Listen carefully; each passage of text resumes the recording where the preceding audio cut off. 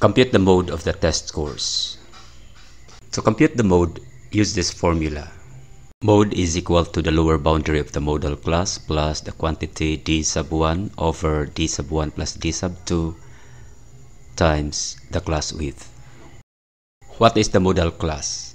The modal class is the class with the highest frequency. In this grouped frequency distribution, the highest frequency is 14. So the modal class is 26 to 30. The lower limit is 26 and the upper limit is 30. The lower boundary of the modal class is just the lower limit minus 0.5.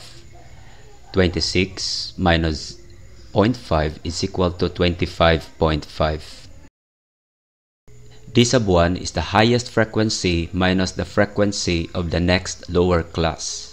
14 minus 7 is equal to 7. D sub 2 is the highest frequency minus the frequency of the next upper class. 14 minus 8 is equal to 6. The class width is the difference between two consecutive lower limits. 31 minus 26 is 5. 26 minus 21 is 5.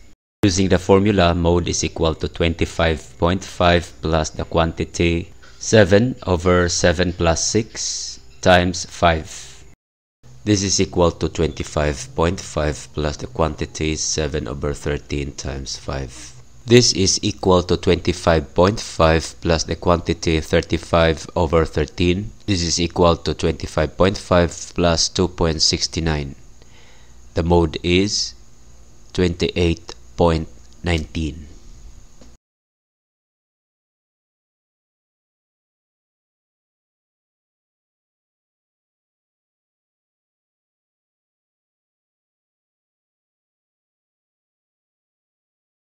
Thanks for watching.